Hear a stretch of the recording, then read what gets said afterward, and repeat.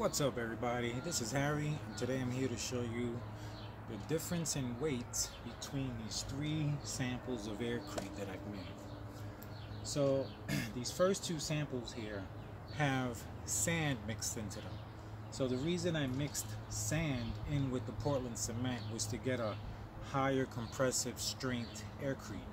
So it's not so much about the insulative value as it is about some structural value that the cement and the sand have together. So this first sample here, first off, I want you to take note that all of these pieces are approximately the same size. So we're going to weigh them up now.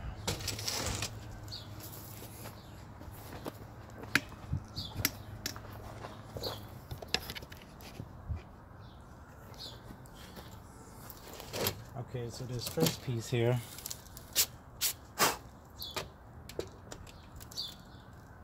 comes in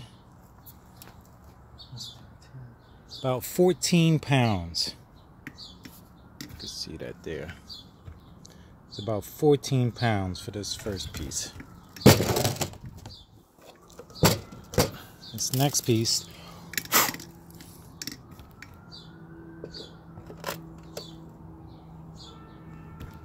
is coming in at about 13 pounds.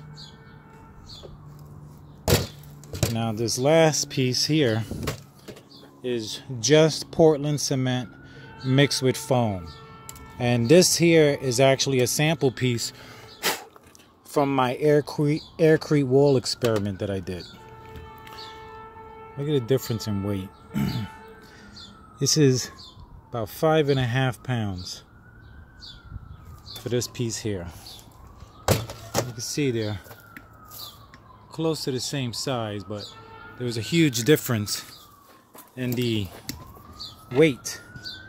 So now the reason this cement oil you see in the background was all part of my idea for my interior walls of the home. So I'm planning on building a dome home, and the interior walls are going to be made of Aircrete. So I'll be using Aircrete for two reasons in my build project. The first will be as an insulative layer on top of my structural layer of cement.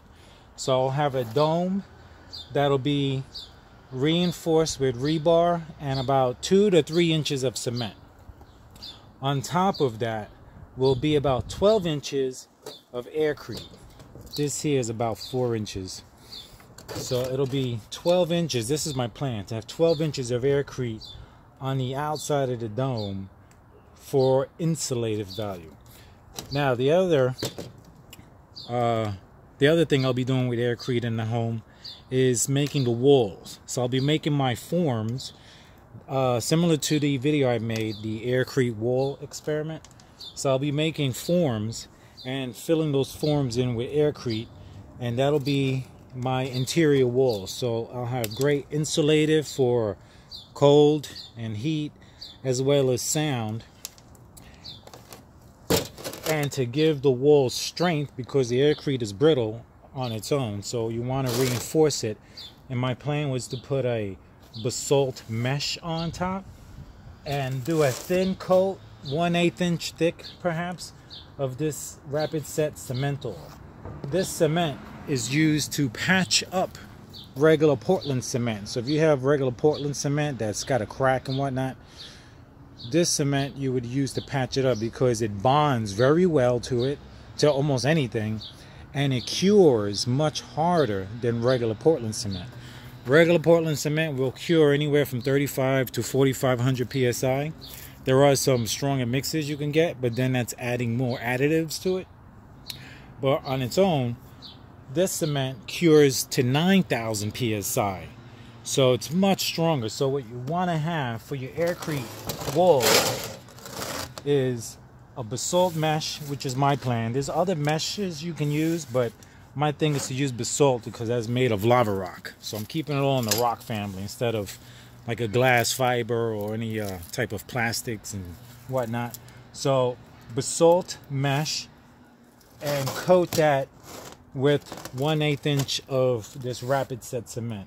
There's another cement I was planning on using that's magnesium based cement, and that cement also cures to around 9,000 psi. So it's really good. So anyway, this is my project for my interior dome.